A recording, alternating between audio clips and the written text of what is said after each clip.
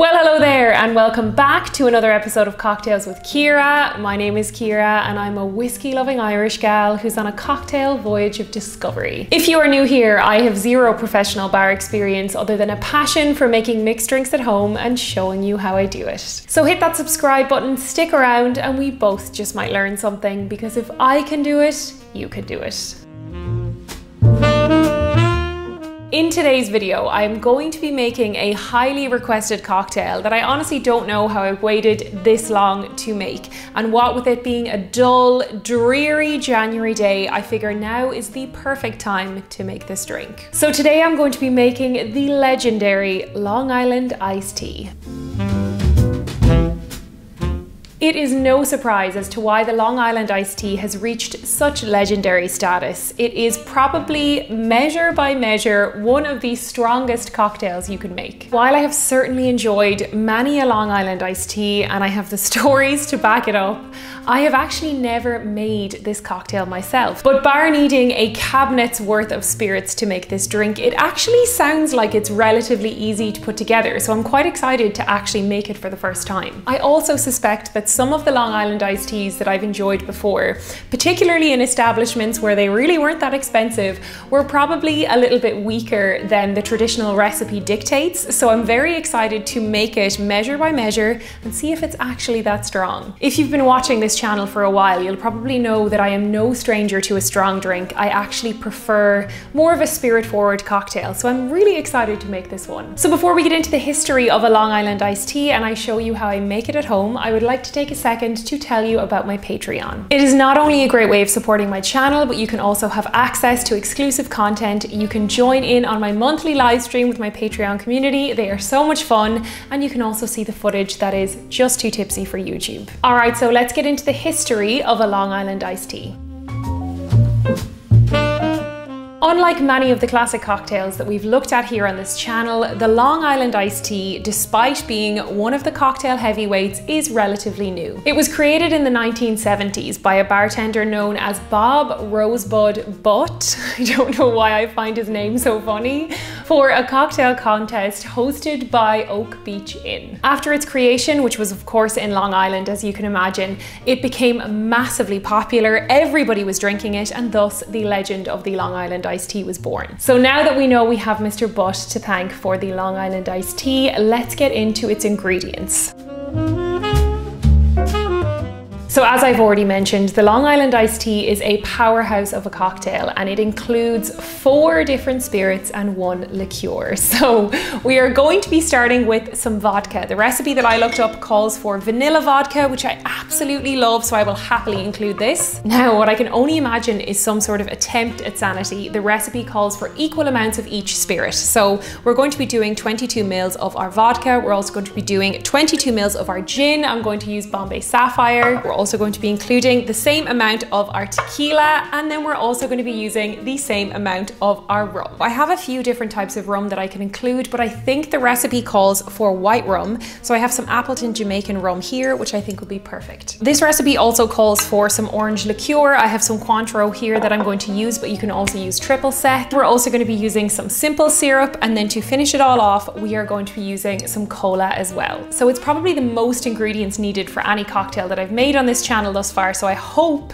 it is worth it. So now that we have our wide array of ingredients ready, let's get into actually making a Long Island iced tea.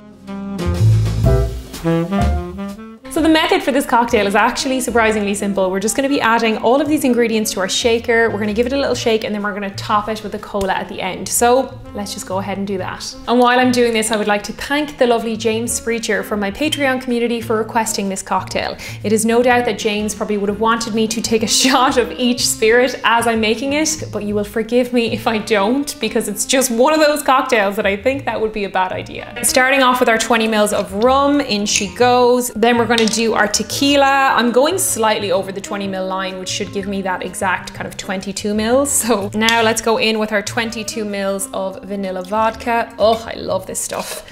22 mils of our Bombay. In she goes. Here we go. That is quite a lot of spirits. And now our final alcoholic ingredient is the Cointreau, and we're again doing 22 mils of this stunning orange liqueur. In they go. Now I believe the lime juice is to taste, so I probably won't do the full 22 mils, but I'll give a good squeeze of half a lime, and I feel like that should be enough. Maybe I'll just do a tiny bit more, given that there are so few non-alcoholic ingredients in this cocktail. That's probably about 15 mils of lime juice going in there. So now we're also just gonna add in a little bit of simple syrup. I think the same again. Okay, so now it's time to give it a little shake, and then we can serve it. Okay, I think that's probably enough. It actually smells really strong. So I have a very large ice cube sitting in this glass, so it's nicely chilled. Let's strain this in. Oh my God. Now I'm gonna go ahead and add my cola just to kind of float on top and hopefully make it not as potent. Okay, I think that's not a lot of cola at all. Okay, so I've popped in my straw on my lemon wheel and it's literally overflowing. Okay, so here we have my Long Island iced tea. It is full to the brim. It looks so innocent and unassuming, but I guarantee you this is going to pack a punch. I'm very excited to try it. So if you'll join me over on my cocktail drinking chair, let's try it and see how it tastes. Okay, so I'm back in my cocktail drinking Dr. Evil chair and I'm dying to try this. It looks so refreshing, I have to say. It's got that beautiful little gradient on it.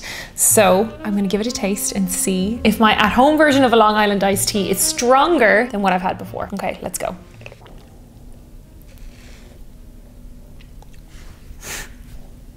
Wow, it's definitely stronger.